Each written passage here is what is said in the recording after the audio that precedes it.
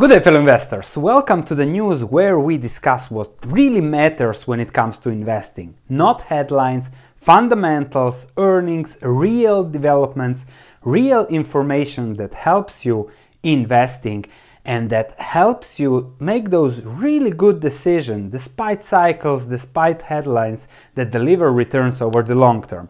In this video, to start the stock market news and first 2020 video, and I wish you a great 2020, I have decided to discuss the difference between headlines and real fundamentals that really matter. There is so much headlines, so much stock market news because the news feed on that. They need to make sensational news to feed, to entertain you, and that's what people watch. But when it comes to investing, we have to put the correct weight to what really matters. Let's start. We're going to quickly discuss the global news, what really happened in the world over the last years, 2019, and what the headlines are saying, and you will see a big difference there. Then we're going to discuss the US and the Chinese economy as the two dominant economies, also a global perspective, the markets, what happened to the market, and what matters when it comes to going forward and investing. Let's start.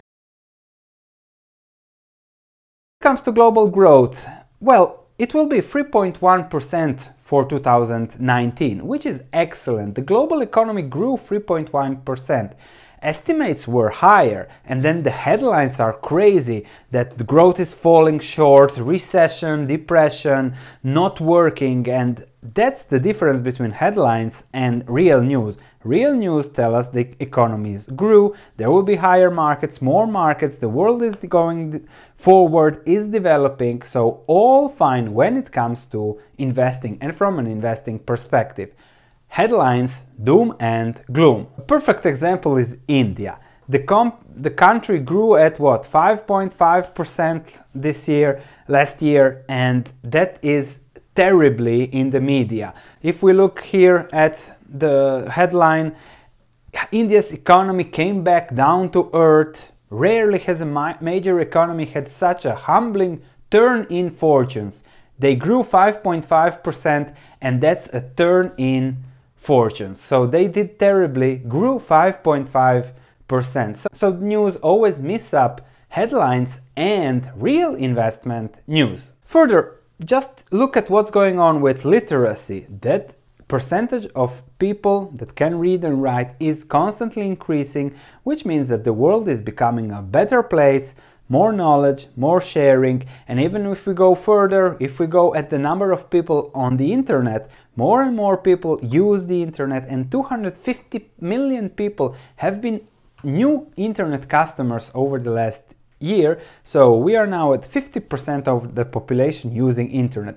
Over 10, 20, 30 years it will be close to 90% and even higher as it is in developed countries, which is insane. And just imagine how whatever happens, whether there is a recession, whether there is a short, long-term recession, nobody knows, currency crisis, the world will go on, and that's the most important news that you have to clear out from the noise of the headlines. The world is going forward and will keep going forward. When it comes to investing, headlines, expectations, it's all about fear and greed. Why do we listen to news so much, to the headlines?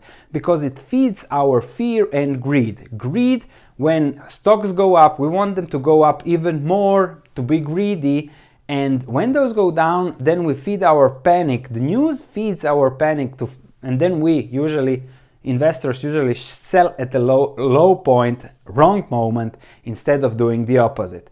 And that's how it works. And let me explain the real fundamental investing and the greed headline investing. Look at Apple. Apple stock increased almost 100% over the last 12 months. That's something incredible. It was among the top 5 stocks per market capitalization in the world, and then it increased, it doubled in just 12 months.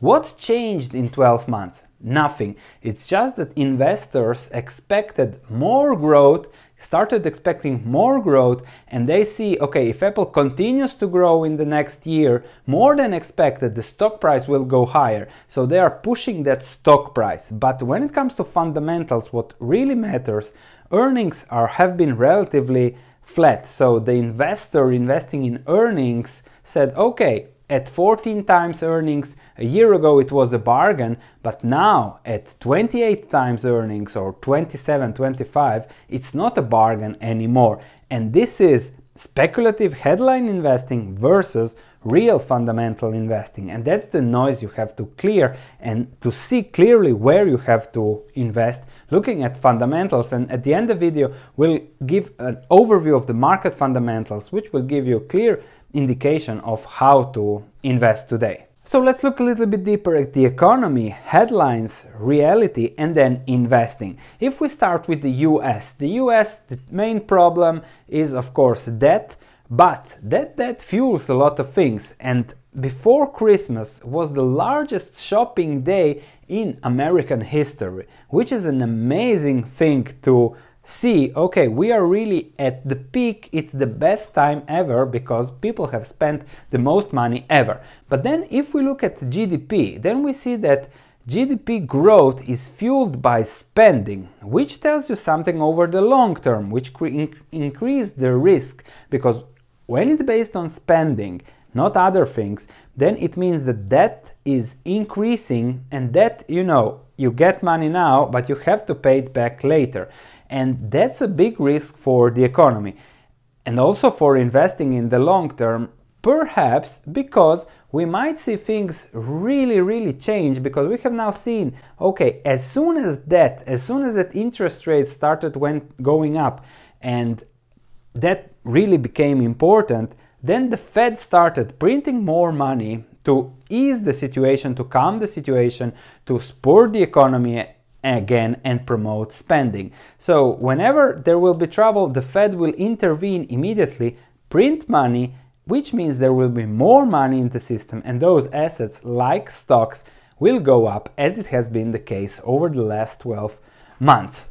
However, those are the fundamentals, just one force that drives stock prices and investments. When you look at everything, don't look at the headlines, which is usually and has to be just one force.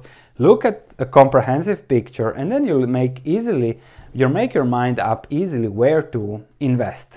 If we look at a few more economic indicators, the treasury spread is not more in negative territory. Now the yield curve is not inverted anymore, so it doesn't signal a recession going forward. But okay, you never know when a recession will come.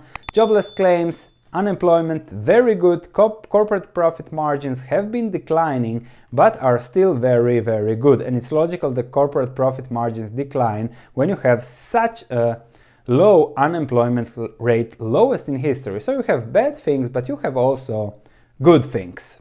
So on the US economy, you have good things and you have bad things. You have debt, you have low unemployment, you have growth. Okay, it's focused on consumer spending, but then you also have the Fed that can print money, and it's easing and postponing any kind of crisis, even mild possible crisis, which is the investment environment we invest in. It is uncharted waters. It will always be uncharted waters. We'll never know what can happen in the future, and that's something to keep in mind. When you see those headlines have to be really confident, specific, one message, because people are attracted to that. Confusement, you never look smart, but it is actually where we have to invest. We have to invest in uncharted waters, uncharted territories, and then we have to assess the risk and reward, which is always vague. And vagueness is actually the environment you always have to invest in, but you have to keep a rational mind. Let's go to China.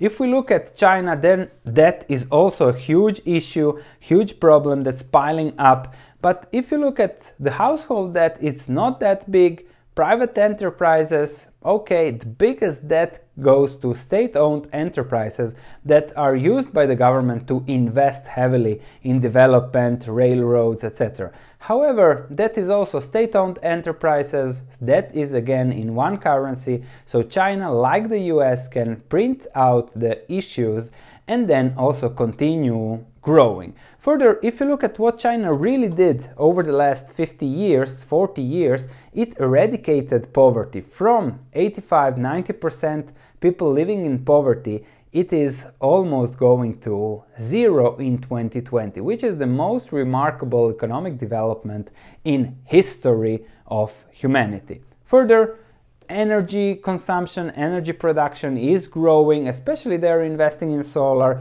Even if when they cut the subsidies a year and a half ago, still the investment growth is recovering, which means that solar as a technology works. And that's also something important when it comes to investing. If a technology works, no matter what happens to the economy, you'll do well. So that's an interesting thing to note here.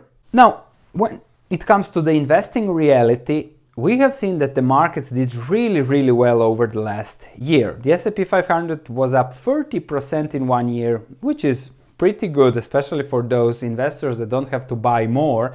Those will always love a crash, but 30% up, everybody looks happy. I'm neutral on that. If it went down, it would be better for me because I could buy more on the low, but okay. However, if we look at the market's situation now, we see a lot of exuberance. This is just a chart. We have seen the greed and fear chart. This is the dump money chart. So where amateur investors are investing and what are they doing, and they are very exuberant, putting more money into the system, not looking at fundamentals. And looking at headlines, okay, but if you look at fundamentals, then you can see really what is going on, and that's the key. If you look at the S&P 500 price to earnings ratio, it's 24 point something. 24, it means that the earnings yield will be around 4 point something.